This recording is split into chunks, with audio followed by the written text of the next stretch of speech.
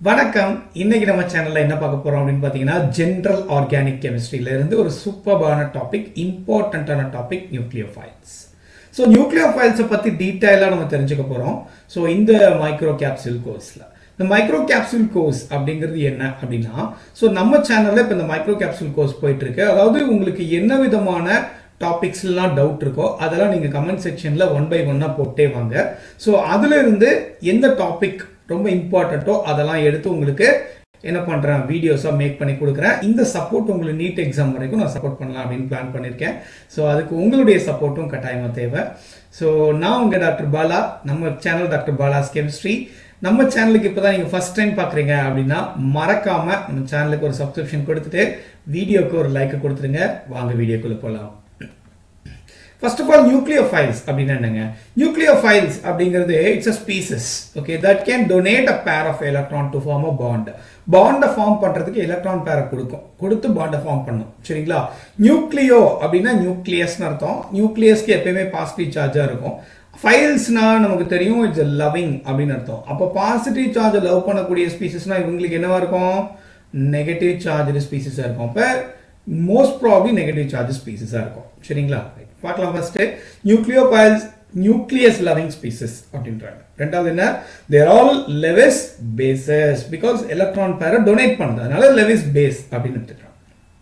இவங்க எப்படி இருக்கலாம் அப்படின்னா எதர் ஒரு மாலிகுலா இருக்கலாம், அதர்வைஸ் ஒரு அயானா இருக்கலாம், ஆர் அதர்வைஸ் என்னவா இருக்கலாம் அப்படின்னா பை பாண்டா கூட இருக்கலாம். சரிங்களா? ஒரு அயானா இருந்ததுன்னா ஃப்ரீ எலக்ட்ரான் பேரை டொனேட் பண்ணணும், அவ்வளவுதான். சரிங்களா? அப்போ மாலிகுலா இருந்தாலும் சரி, அயான்ஸா இருந்தாலும் சரி, பை பாண்டா இருந்தாலும் சரி, பேர் ஆஃப் எலக்ட்ரான்ஸை டொனேட் பண்ணக்கூடிய கெப்பாசிட்டி இருந்துச்சுன்னா அவங்க எல்லாம் என்ன சொல்றாங்க? நியூக்ளியோஃபைல்ஸ் அப்படின்றோம். புரியுதுங்களா? அடுத்து பாருங்க, mostly they have negative charges. Negative charge ஸ்பீசிஸா தான் இருக்கும். இந்த மாதிரி Cl minus, Br minus, I minus, H minus இப்படி இருக்கும்.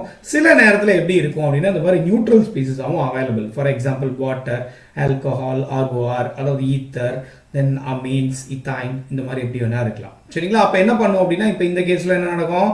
லோன் பேர்ஸை யூஸ் பண்ணி டொனேட் பண்ணும். அப்படி டொனேட் பண்ணுச்சு அப்படின்னா அதனுடைய நியூக்ளியோஃபிலிசிட்டி கொஞ்சம் வீக்கா இருக்கும் அப்படின்னு சொல்லுவோம். அப்ப சார்ஜ் ஸ்பீசிஸா இருந்ததுன்னா நியூக்ளியோஃபிலினுடைய ஸ்ட்ரென்த் அதிகமா இருக்கும் அப்படின்னு பாக்குறோம். அப்ப ஃபர்ஸ்ட் என்ன பார்க்கலாம் அப்படின்னா ஃபேக்டர்ஸ் அஃபெக்டிங் நியூக்ளியோஃபிலிசிட்டி. நியூக்ளியோஃபிலிசிட்டி அப்படிங்கிறது நத்திங் பட் எலக்ட்ரானை டொனேட் பண்ணக்கூடிய அந்த கெப்பாசிட்டிக்கு பேர் தான் என்னது? நியூக்ளியோஃபிலிசிட்டி அப்படின்றோம். Greater is the tendency to donate electron அப்படின்னா greater is the strength. Strength எப்போ அதிகமாக இருக்கும்? எப்போ ஸ்ட்ராங் நியூக்ளியோஃபிலிசிட்டி அதிகமாக இருக்கும் அப்படின்னா எப்போ அது மேலே நெகட்டிவ் சார்ஜ் அதிகமாக இருக்கும் அப்போ அது என்னவா இருக்கும்? ஸ்ட்ராங் நியூக்ளியோஃபைலாக ஆக்ட் ஆகும். சரிங்களா? அப்போ greater is the negative charge, better is the nucleophile அப்படின்றோம். புரியுதா? அடுத்து பாருங்க, ஃபர்ஸ்ட் சார்ஜ் அப்படின்னா என்னன்னு பார்க்கலாம். சார்ஜ் அப்படின்னா an increased electron density, nucleophilicity also increases. அப்ப charge electron density on nucleophile increase ஆச்சு அப்படின்னா நியூக்ளியோஃபிலிசிட்டியும் இன்க்ரீஸ் ஆகும். Because they are directly proportional to each other அப்படின்றோம். சரிங்களா? பார்க்கலாம். இப்போ OH மைனஸ் இருக்கு, H2O இருக்கு. சரிங்களா? இப்போ இதுல பாத்தீங்கன்னு வச்சுக்கோங்களேன் 1 2 3 4 5 6. சரியா? இங்க பாத்தீங்கன்னா 1 2 3 4. அப்ப எலக்ட்ரான் டென்சிட்டியே ஆக்சிஜன் மேல கம்மியா தான் இருக்கு பாருங்க. அப்ப இது கம்மியா இருக்கு, இது அதிகமா இருக்கு. அப்ப இது பெட்டர் நியூக்ளியோஃபைல். புரியுதுங்களா? பெட்டர் நியூக்ளியோஃபைல் ஆகும். அதே மாதிரி தான் NH2 மைனஸும். ஸோ இங்க NH2 மைனஸ்ல பாத்தீங்கன்னா இங்க ஒரு லோன் பேர் தான் இருக்கும், இங்க 2 லோன் பேர் இருக்கும். புரியுதா? அதனால it will act as a better nucleophile. அப்ப சார்ஜ் டென்சிட்டி, எலக்ட்ரான் டென்சிட்டி அதிகம் அப்படின்னா நியூக்ளியோஃபிலிசிட்டி ஆல்சோ கெட்டிங் இன்க்ரீசஸ் அப்படின்றாங்க. சரியா? முக்கியமான விஷயம். அப்ப இங்க யாரு சார், யாருக்கு நியூக்ளியோஃபைல், ஸ்ட்ராங் நியூக்ளியோஃபைலா இருப்பாங்க அப்படின்னு பார்க்கலாம். ஸோ we know that இங்க டென்சிட்டினா என்னங்க? டென்சிட்டினா என்னது? Density is nothing but charge by volume. கரெக்டா?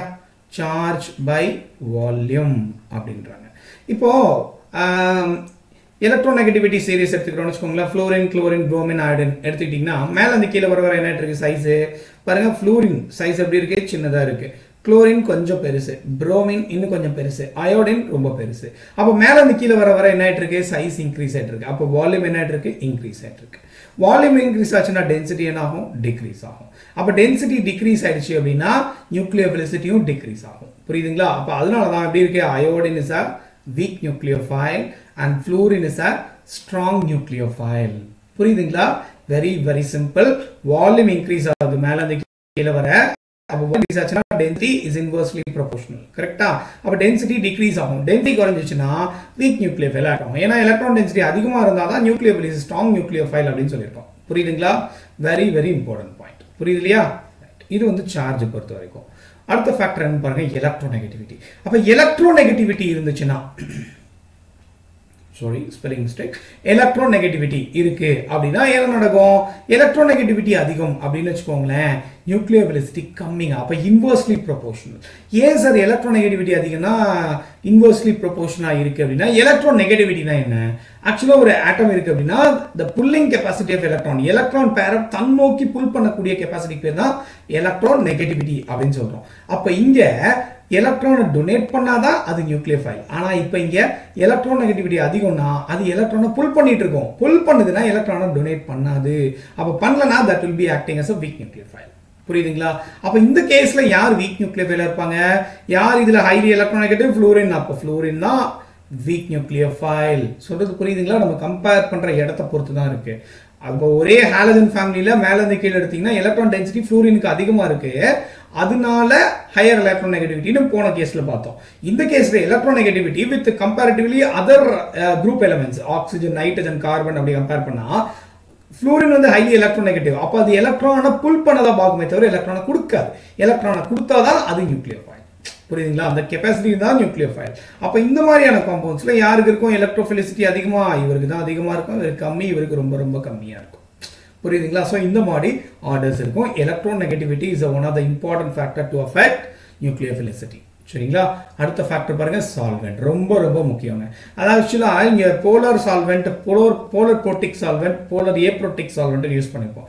புரோட்டிக் சால்வெண்ட்னா என்ன பண்ணும், H+ அயான்ஸை கொடுக்கும். புரியுதுங்களா? H+ அயான்ஸை கொடுக்கும். சரிங்களா? அப்போ இங்க பாருங்க, இப்போ ஃபார் எக்ஸாம்பிள் ஒரு நியூக்ளியோஃபைல் இருக்குன்னு வெச்சுக்கோங்களேன்.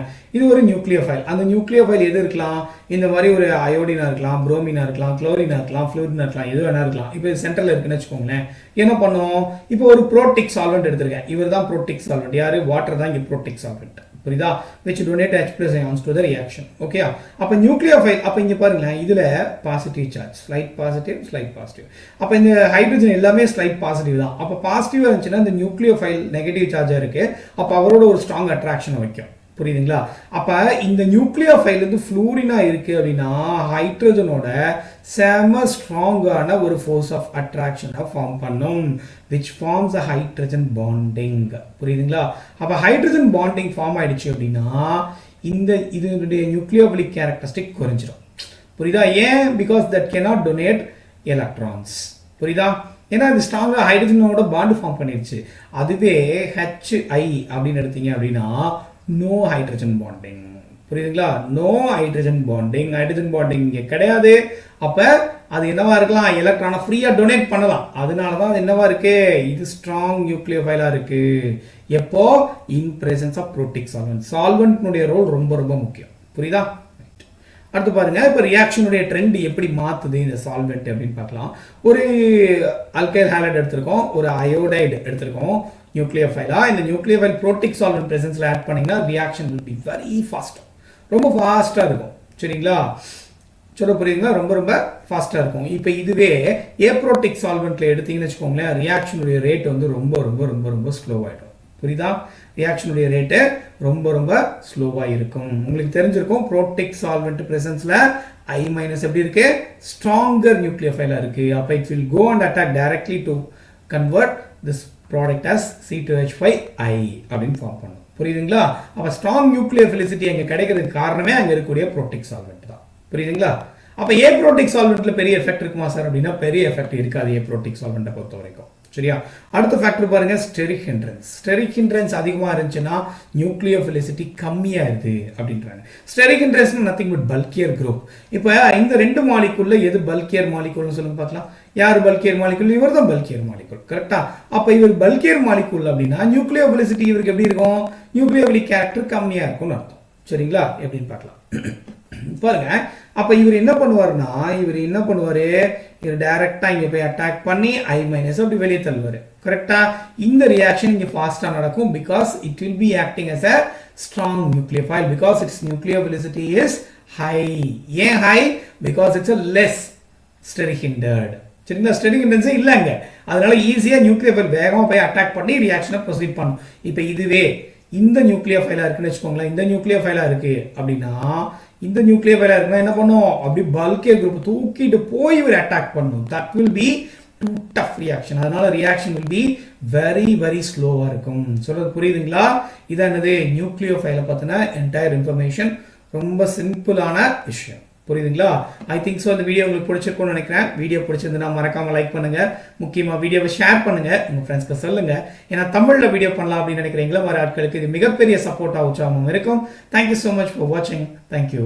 கீப் கிளீன், கோ கிரீன்.